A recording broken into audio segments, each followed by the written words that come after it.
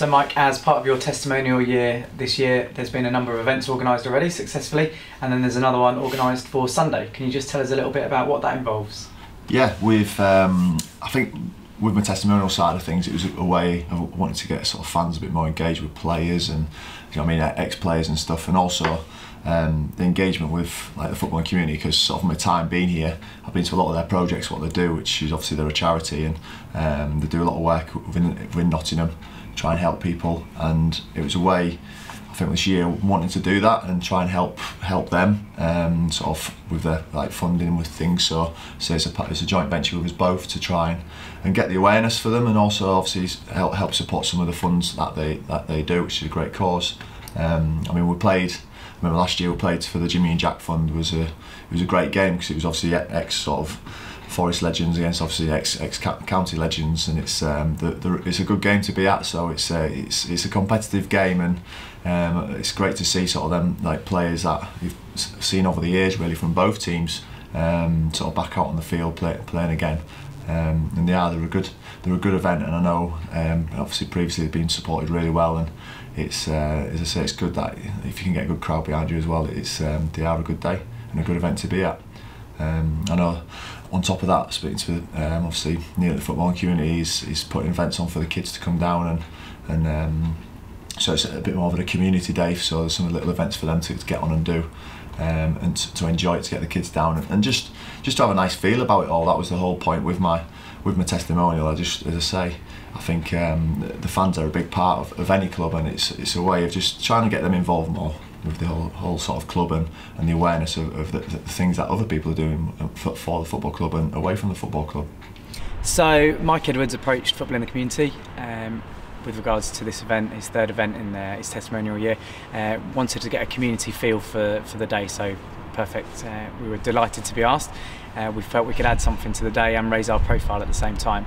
So Mike's taken his ideas of having the Legends match from Notts County and Nottingham Forest players, and we've adapted that and turned it more into a family community day, which Mike's been a fantastic part of. We've organised lots of different activities around the day to give it more of a family feel, more of a community feel, add a children's element, and we've also been able to promote it very strongly to the schools that we work within throughout Nottinghamshire. So it was great that you were able to support Jimmy and Jack Statue Fund last year, and this year you've chosen Football in the Community, which is the football club's charity, so that's fantastic that you've linked up with them. Obviously, with having an event last year, there might be slightly different names. Can you just tell us some of the players for both teams, Notts County and for Nottingham Forest, the legends that you're bringing back for this Sunday's game? Yeah, they are the two sort of strongest teams really, to be fair. I know that for Forest, obviously, I mean, like Des Walker, Steve Hodge playing. We've got obviously Craig Westcar, obviously from our promotion year. I know he's actually playing for them. I tried my best to get him to obviously be playing for us, but he's already been selected for them. But on the other side of it, for us, I managed to get obviously Ricky Ravenhill's coming down again, another one from our promotion year, which is good.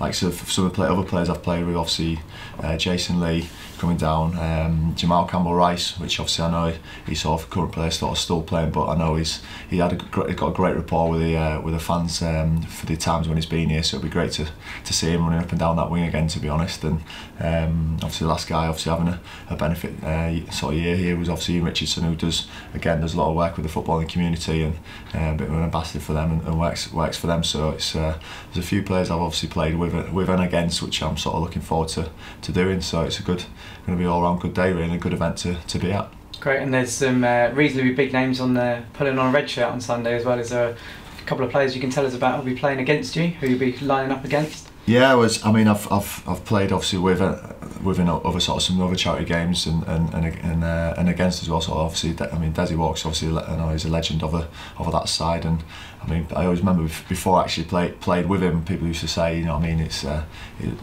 of one of the best defenders, one of the best players obviously playing it for Forest, and I actually played with him once in one game, and I just remember, wow, actually, it's what they said is true, because as I say, it's one of them. He seems to have like a force field around him, because nobody can actually get near him, and he's just so calm and relaxed on the ball. As I say, when I managed to play with him, it was a great sort of great thing to play with him, to be fair. So as I say, I know he's a legend over that side, so looking forward to obviously playing actually against him for a change this time. As I said, I think obviously Mal Harewood's coming up to play, which I know is recently with the whole West Ham thing. I remember seeing him on telly recently, sort of supporting the West Ham side of it. I know, as I say, he's coming up to have a game as well. Gates will open at the front of the Derek Pavey stand at 12 at midday, so loads of activities for the kids and adults as well. So best thing probably is that kids under 16 accompanied by an adult are absolutely free, with adults just being £5, so turn up on the turnstile for 12 o'clock. Kick-off's at 2, and in between that 12 and 2 o'clock we've got a whole host of activities behind the Derek Pavey stand, which will be our kids fan area for the day. So we'll have bouncy castles, we'll have football in the community, inflatables, we'll have balloon models, face painters, ice cream vans, fingers crossed for good weather, and a variety of other activities. So we're encouraging the family to come down, let the kids enjoy all the activities that we've put on, and then make their way into the Derek Pavey stand to enjoy the game, which kicks off at 2 o'clock. So hopefully there's a bit of fun for all the family really with the kids and the adults. So yeah, great reasons to come down. So you'd encourage any Notts County fans and Nottingham Forest fans to come down on Sunday? I know tickets are available online or on the day itself. Yeah, definitely. It's as I say, it's a community day, so it's a family day type thing. So wanting to get sort of many kids down to come down and have a chance to meet players as well. So as I say, be all there for any signings, autographs and things. Can come see the players sort of after the game, before the game, during the game, be able to see them on the sidelines, say when we're playing and that. And I think, as I say, after last year's game, it was a good turnout, and I think it's again. Like coming up with a build-up with obviously the main game in pre-season, I think it's a game that should be quite a regular thing. So I think it's a great way for both clubs, not just as I say, as in rivals type thing, but a way for Nottingham football to sort of come together really to obviously celebrate obviously ex players who've played with the teams who were legends in of the different eras, but also as I say as a game for obviously the main teams when they play pre-season. It's a great way to try and put Nottingham as a footballing city on the map really.